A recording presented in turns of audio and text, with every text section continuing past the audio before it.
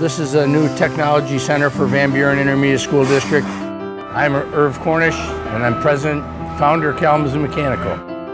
Part of the thrill of construction is seeing tremendous looking project when it's done that serves the community.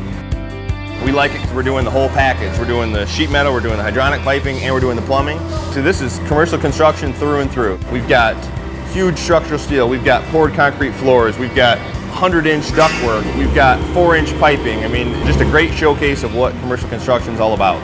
If we can do this job, most jobs are very similar to this. We're doing a crane pick today. We're setting a couple rooftop units, and I know the customer is going to love the end result of this project. Well, this is a partial remodel and a partial new construction. We brought my dad Irv out here today. We're trying to use him for as much mentoring as we can. He's got a lot of knowledge over the last 50 years, so we're trying to get him trained up in the young guys, and he always seems to find something small that we've missed.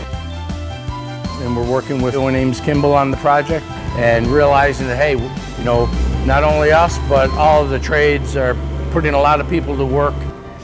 The after effects and what it looks like driving down the street and saying, hey, we did that job. It's going to be a real nice facility for the community. We're looking forward to it.